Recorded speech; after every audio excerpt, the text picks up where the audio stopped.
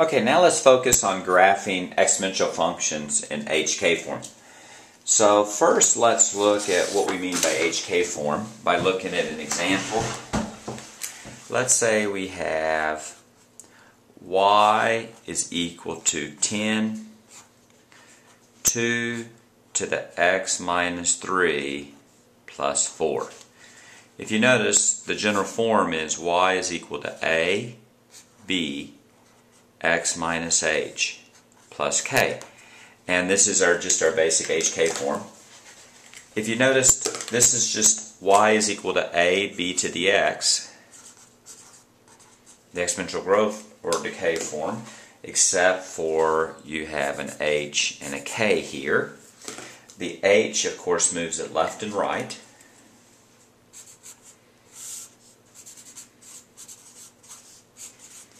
And the k will move it either up or down. So it's just two transformations. So if we look at this problem, y is equal to 10, 2 to the x minus 3 plus 4. What we notice is this is the same as y is equal to 10, 2 to the x, except for it shifted 3 in the positive direction left to the right, and it shifted up in the positive direction 4. So let's go ahead and start graphing that. So we have y is equal to 10, 2, x minus 3 plus 4. And the very first thing that I do here is identify the basic form. Or if you might want to call it, the parent function. So the parent function here is the function before we have the HK transformation. So that's y is equal to 2 to the x. And what I do at this point is I sketch that. And even if I don't sketch it formally in my head, I have a sense of what this looks like. This is from the 4 forms that we looked at before. Here we have, this is 10, 0, 10 there. It grows exponentially in the positive direction. Here's the asymptote. The asymptote is y is equal to 0. This point is 0, 10, and it grows exponentially. The second thing is I identify the new asymptote and one new point. So the asymptote is y equals 0. Let's think about what happens to the asymptote. When we move it left and right, if you move it left and right, the asymptote does not change. When we move it up and down, it does. So that's the key to these problems, is the asymptote changes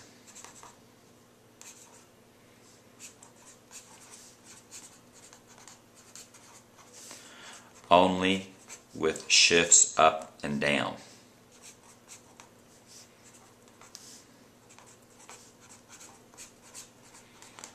So in this case, the new asymptote is y is equal to 4.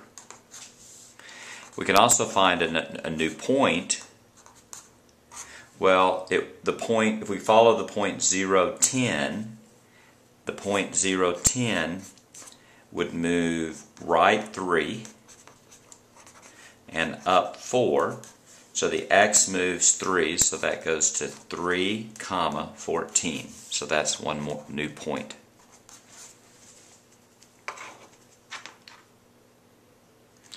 And the third step is find another point.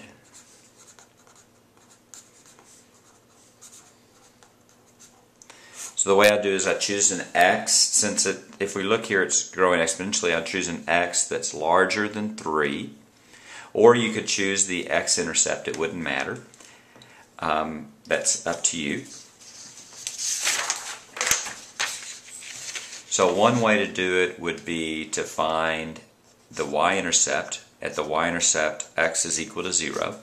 So then that's y is equal to 10 times 2 to the minus 3 plus 8. Plus 4. If we think about what's going on here, right, it's 0 minus 3 is a minus 3. That's 1/8, so that's 10 times 1/8 plus 4. Since we're graphing, I might do that as a decimal. So I might just go 10 times 1/8, or 10 divided by 8, plus 4. 5.25. So the intercept here is going to be 0, 5.25. And then the fourth thing is I'll use some graph paper and I'll just graph it. So what I have here is I know the general shape from the parent function. I have the new asymptote, and now 2 points. So let's go ahead and graph that. You have y is equal to 10, 2x minus 3 plus 4. You have the asymptote, which is y equal 4. You have points, 2 points. You have 3, 14. And you have 0, 5.25.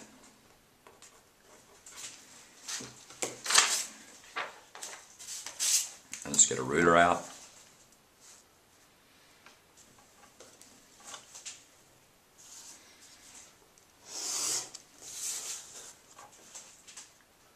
The thing we have to remember with these graphs is we have to be careful with our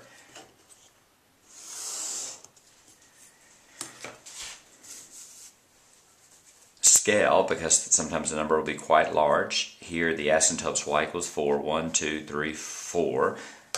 Draw that as a dotted line. That's a dotted line because that's actually not part of the graph, it's just an asymptote. And label it as such. Asymptote y is equal to 4. Let's label a point. Let's label 3 and 14. 1, 2, 3. 1, 2, 3, 4, 5, 6, 7, 8, 9, 10, 11, 12, 13, 14. Roughly there. And 0 and a little bit bigger than 5 there. And now we have the general, I'm going to do it in red for fun. We have the general shape. Looks like that. And that's how you graph in HK form.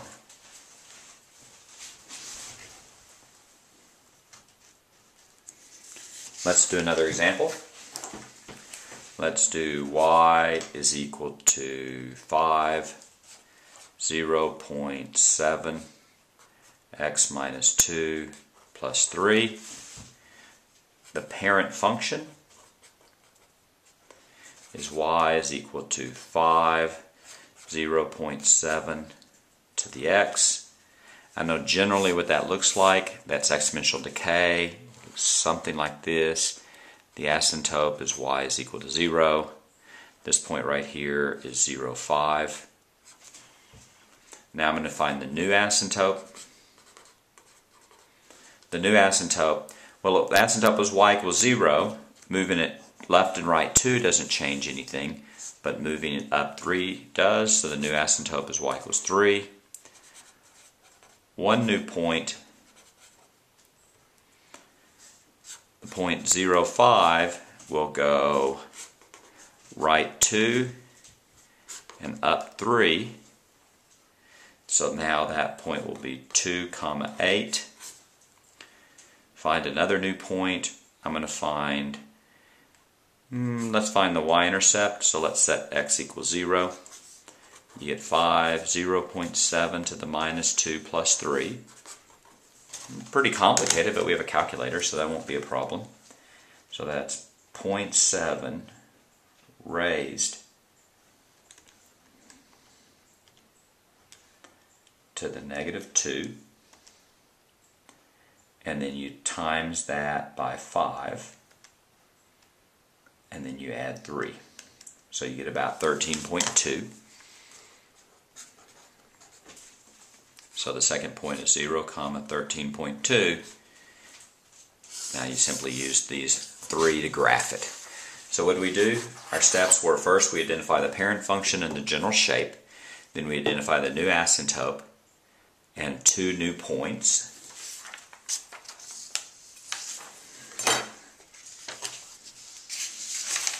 If we want to graph that,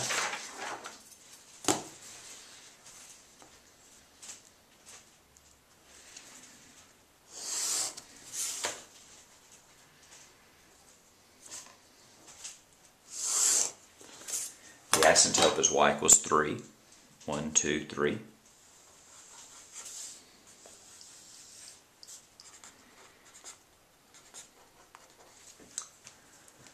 One point is 2, 8. 1, 2, 1, 2, 3, 4, 5, 6, 7, 8. The other point is 0 and 13. 1, 2, 3, 4, 5, 6, 7, 8, 9, 10, 11, 12, 13. You already know what the general shape is, so with those 2 points you'll be able to figure out more or less what the graph looks like. It looks like this.